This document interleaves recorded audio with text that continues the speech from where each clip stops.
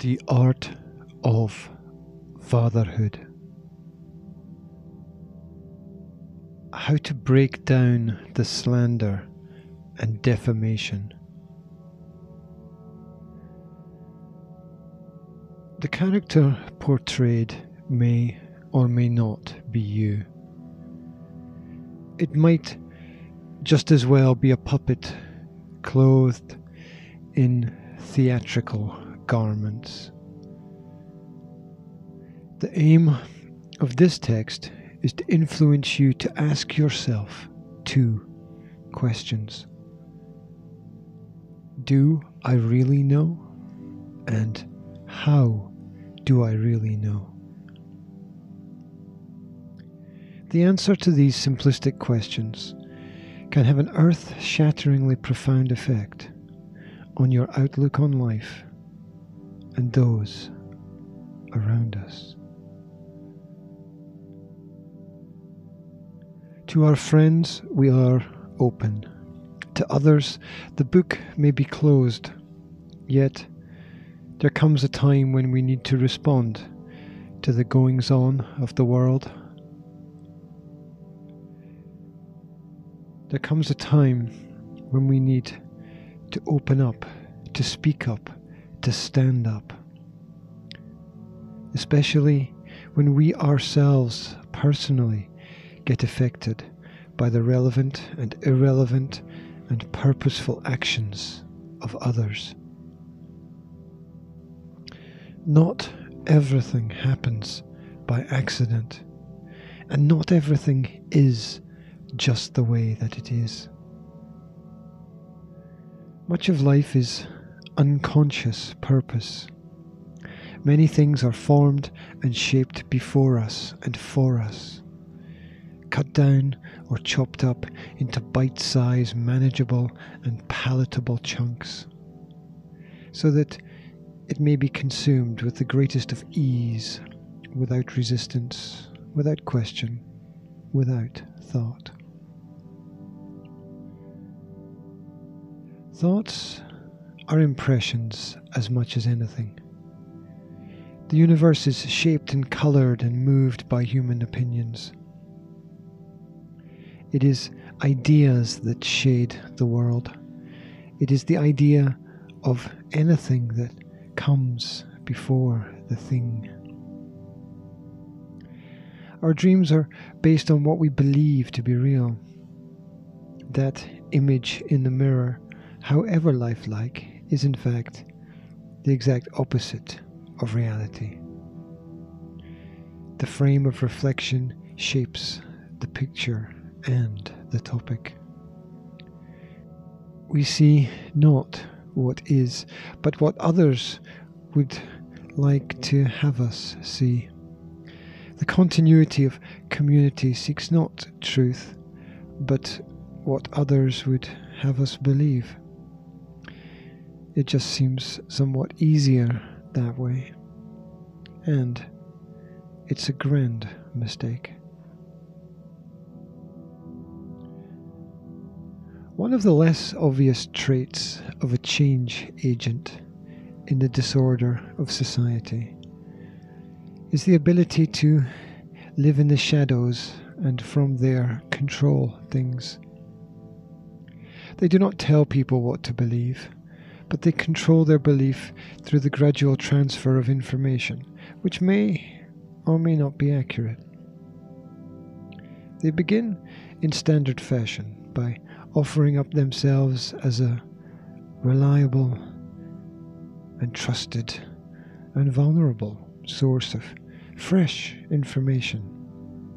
And then they gradually prise open the vulnerabilities in others to slowly begin the process of leveraging the world. They are most adept at perception management, deflection and re-education, at categorization and classification.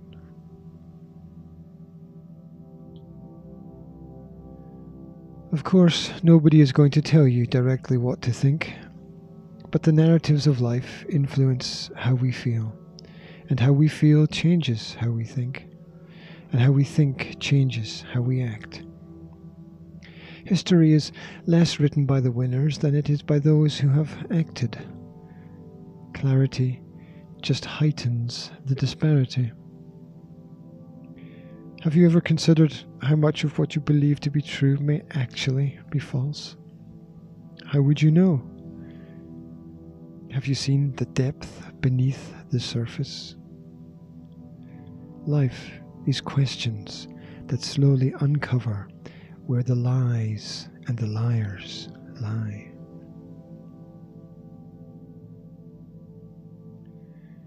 We must be sure of what drives us. To avoid becoming a cog in the devil's wheel, we must come to terms with the unrealities. We must learn the things that we do not know, and perhaps unlearn a few things along the way as well. Take note. Verify several times in several ways at the source everything that you hear. Because mistakes are as common as changes in the weather. Trust nothing foggy or unclear or unsound, because understanding comes from the demystification of the process. Seek first-hand evidence to substantiate acts and facts, because the ill-informed very quickly become the misinformed. Take time in forming opinions, and so carefully draw conclusions through understanding what is actually impossible and unreal. Beware of influence that changes your opinion. As the pieces are moved around the chessboard, so their value changes.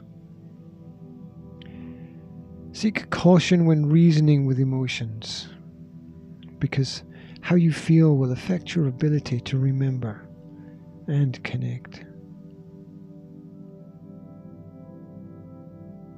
Understand motives, because not everything that we are told is actually is. A fair judge listens intently to both sides without judgment at first. You can think for yourself, but only when you have discernment and you remove assumption.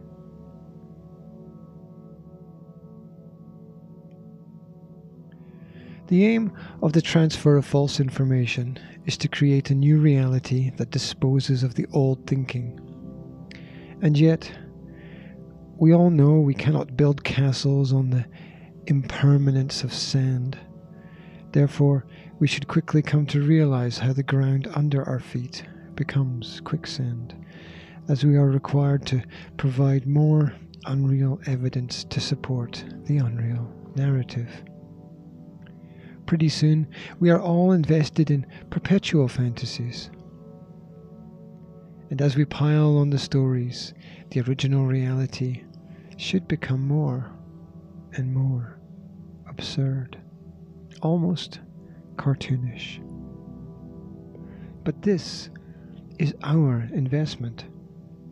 Should it crumble or come crashing down, then so falls our ego with it.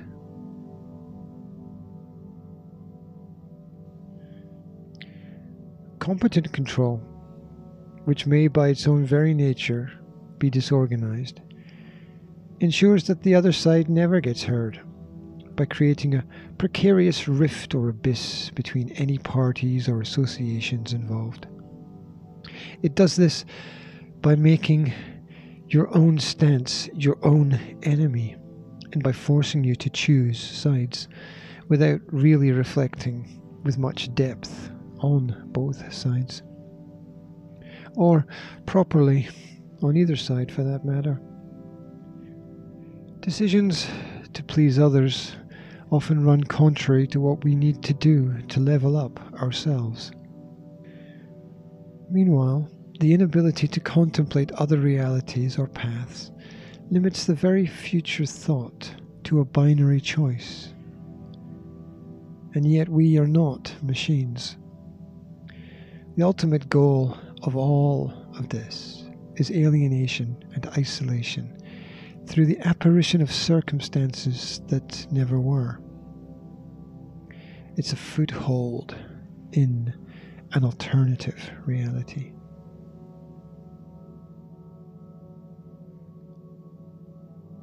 You may pause from time to time to wonder, who is the greater fool? He who tells the lie, or he who believes the lie? The truth is that they are one and the same. Each makes an insecure investment in an unsound property. Each takes a risk without fully understanding the consequences of erasure of the truth. No matter how well you wear it and live the lie, the truth is the only permanent security that we have.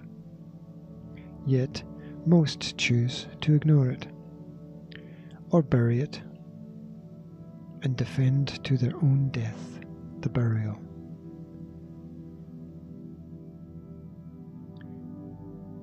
You don't have to attack your enemy if you can persuade others to do that for you. You don't have to slander people if others will repeat what you have said. You don't have to work if others are willing to work for you. Perhaps the oldest lie in the book is that you have to control what you can control and focus on just that.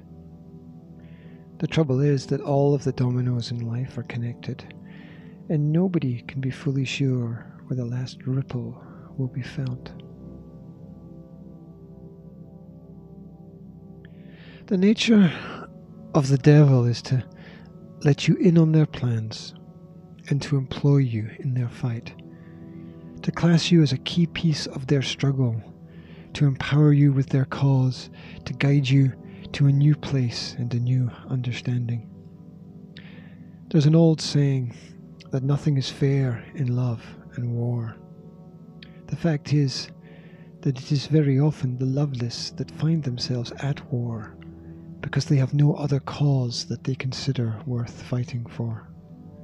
So they carry a torch for another's vision.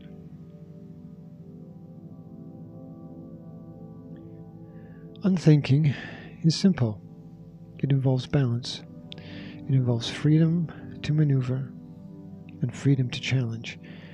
It involves insight. It involves understanding the past. For years, we have been taught to see the world through a box, and yet it has always been a flat reality.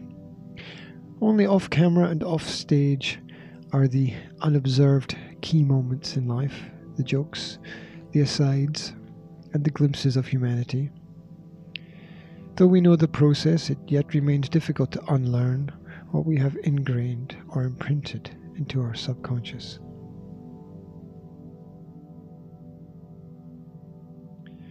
So beware of the noise, the fuzzy logic, the incoherent imagery. Be aware of all the spells cast and know that they have a limited time which they last.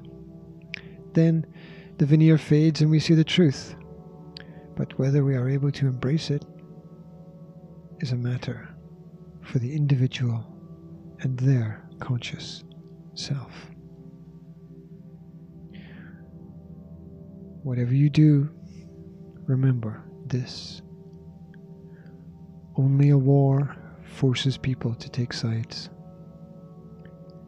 To know somebody better is to know them well. All information has some influence. Inaccurate decisions have unsightly consequences. To find the truth, we are required to scrub the rewrites and search for originals. One who informs you may trust you, but also may not fully respect you. Finally, always ask yourself, why? the art of fatherhood.